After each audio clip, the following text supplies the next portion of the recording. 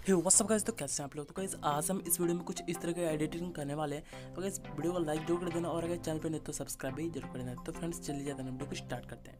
तो गाइस सबसे पहले आपको अपने फोटो को लाइटरूम में इंपोर्ट कर लेना है, ठीक है।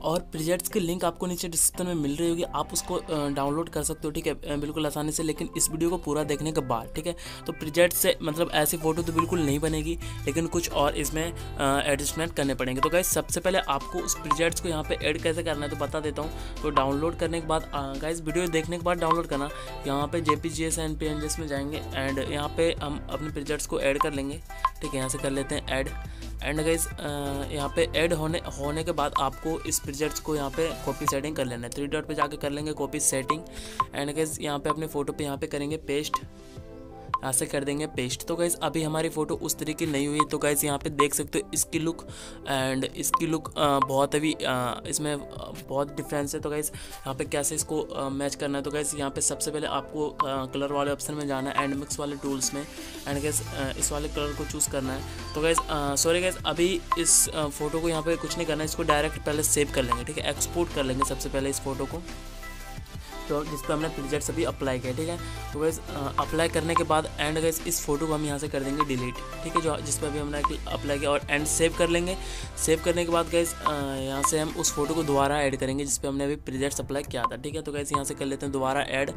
तो गैस ऐड करने के बाद गैस अब तब जाना है आपके यहाँ पे कलर वाले ऑप्शन में एंड गैस इस वाले ऑप्शन में जाएंगे कलर वाले ऑप्शन में, ठीक है। तो यहाँ पे इसकी ह्यूज़ को यहाँ पे 50 कर लेंगे, ठीक है, जिससे कि ये ब्लू कलर एंड सेचुरेशन को बढ़ा लेंगे एंड गैस इसको भी हम ह्यूज़ को सेचुरेशन बढ़ा देंगे, ठीक है गैस, और इसकी भी ह्यूज़ को बढ़ा देंगे, ठीक है। तो गैस ये हमारी डन हो चुकी है एंड गैस यहाँ पे ऑरेंज कलर की सेचुरेशन बढ़ा के इस तरह से लुमिनेंस थोड़ी सी माइनस में करेंगे, ठीक है, जिससे कि फेस पे हमारी थोड़ी डार्कनेस लुक आए।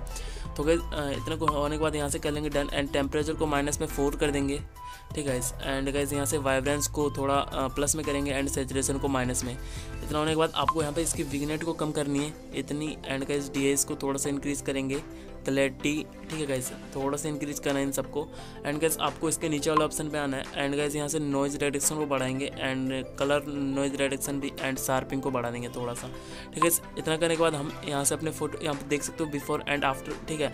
तो अब गैस थोड़ी सी ऐसी लुक आ गई, तो अब देख सकते हो क्या।